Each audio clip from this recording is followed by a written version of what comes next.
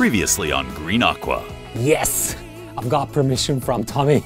The best day of 2020.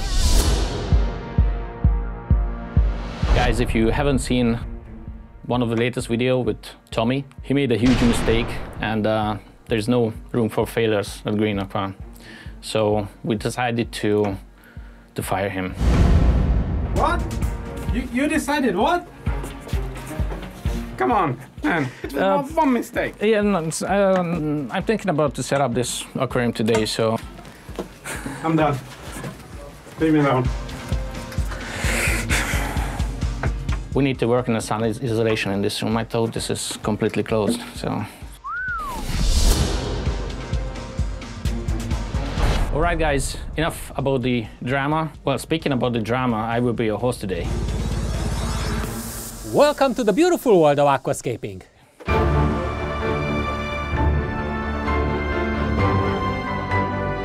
I think I haven't landed anything in the past 2 years or so. So it will be exciting. I have a bit of a rust on me. Let's see what will came up. Hopefully a more relaxed and silent video with a good result at the end.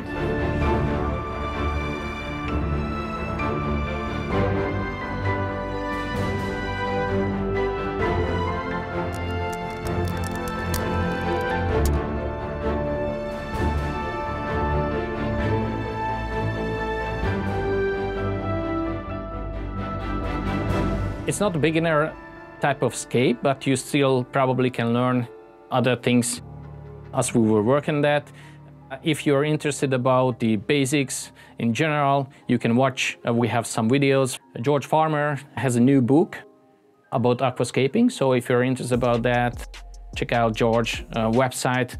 So today we will work on the 60p aquarium. I spent a little time in the Aquascape dojo. I came up to pieces like this. I used some redwood wood here. I used gluing with a cigarette filter. The original plan was that to use the full height of the aquarium. It gives a better impression if you're building the whole area for the hardscape.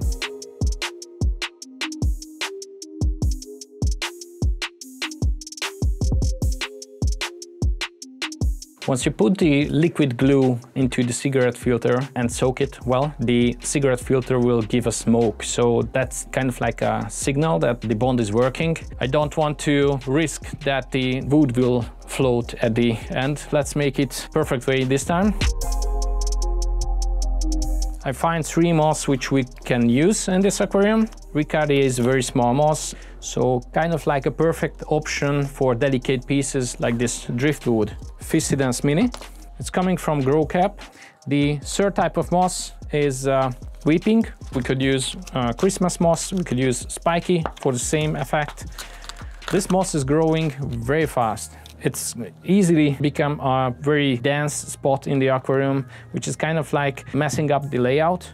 So what I try to do now is just taking this moss pieces and just trim it to smaller chunks. I will glue the surface of the decoration and will put these small bits to the wood. Don't worry about trimming these mosses. They basically just rebuild themselves from super small portions. If you're checking our channel, we had a beautiful 650-liter aquarium like a moss crab. We use this kind of technique there.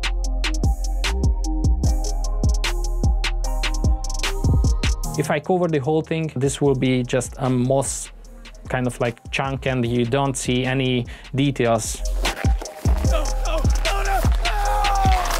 We're getting a lot of critics about the gloves. Of course, we wouldn't like to use too much of it, but sometimes it's needed.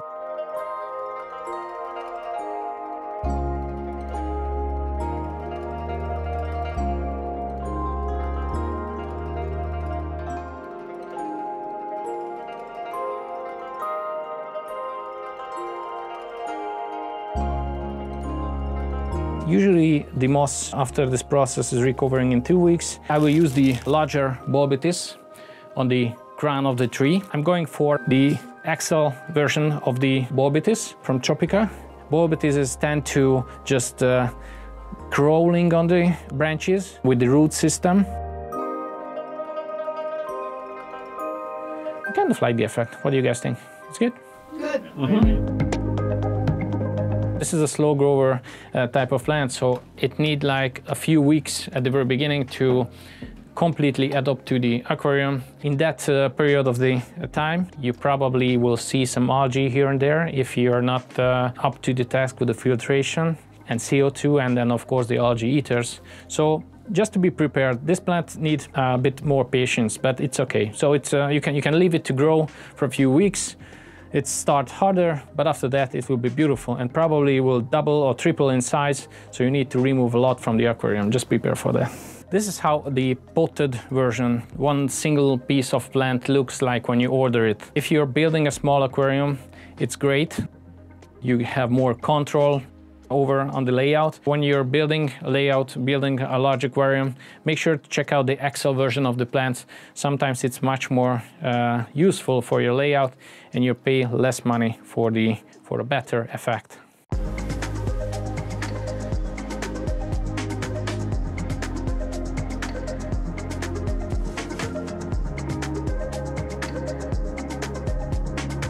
If you're doing this at home, you probably can use like 1/3 of the plants, even less. You need to wait till the plants really spread out, develop.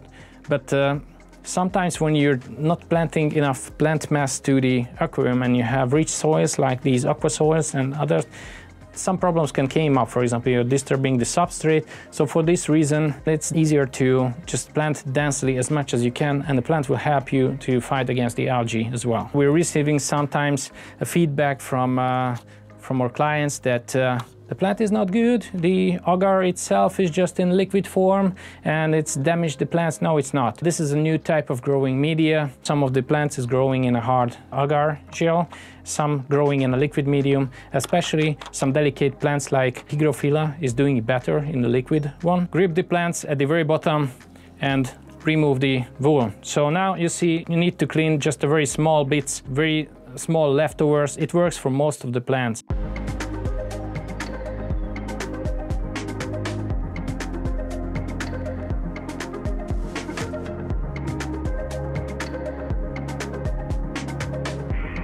We'll use the ADA Aquasoil Amazonia version 2 for the layout.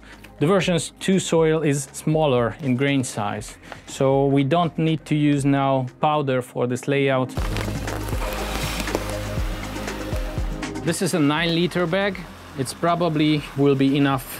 I decided to not use substrate under the aqua soil because the whole thing will be probably thinner. We don't want to have algae because of that, and we're also not using too many plants planted to the soil itself. These aqua soils don't need pre-wash. You can use the soil directly in your aquarium.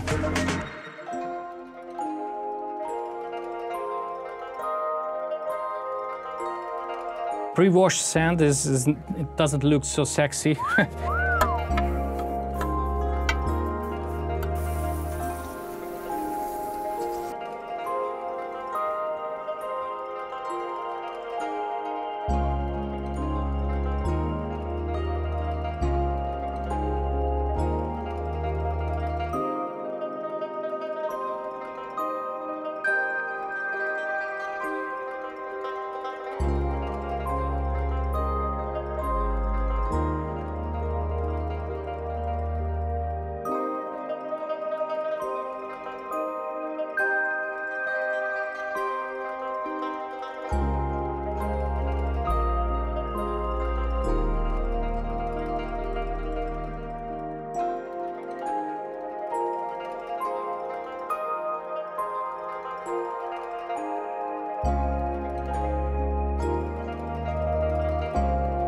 Planting in a dry soil is not really optimal, very hard actually. So just giving some extra moisture to the soil.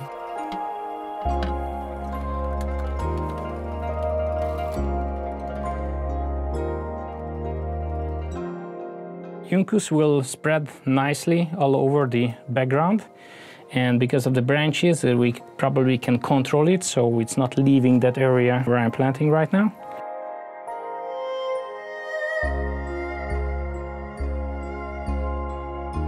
Hygrophila araguaia, I think I will put this behind a tree. This plant, the tenellum, will be like 4 centimeter, 5 centimeter. So the top of the plant will be a bit taller than the decoration itself.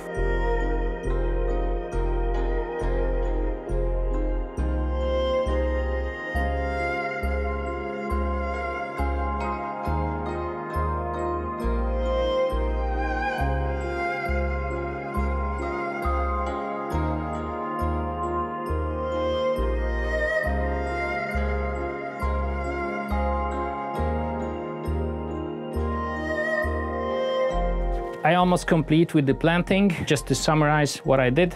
We have Borbitis heudeloti on the tree branches. We have Cryptoparva, which works well in the shadier areas. We have some Staurogine repens also on the bottom of the tree. For the back, I almost just planted grass in different sizes. So I have Juncus repens, which is a lighter green plant on the corner. We have some Tenellum green on this side. Alocaris acicularis mini or Alocaris pusilla on this side.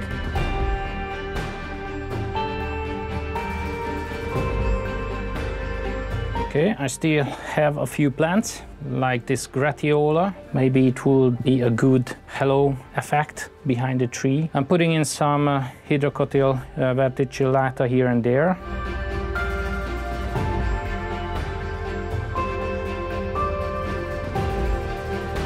There was a question from the team that what we will do with these spots where the glue is still visible. We can use some bits of Bucephalandra. We have a bit more Hygrophila pinnatifida. If you keep it low, it's a perfect fit for this foresty kind of layout because it has a special leaf shape, so I find the perfect spot for this. We finished the planting, the layout is complete now. I think the main challenge will be here, the ball biters, which will grow like mad. So guys, if you like the video, hit the like button, subscribe if you haven't done it yet. You can join to our membership program to support the video production, and see you next week. Bye-bye.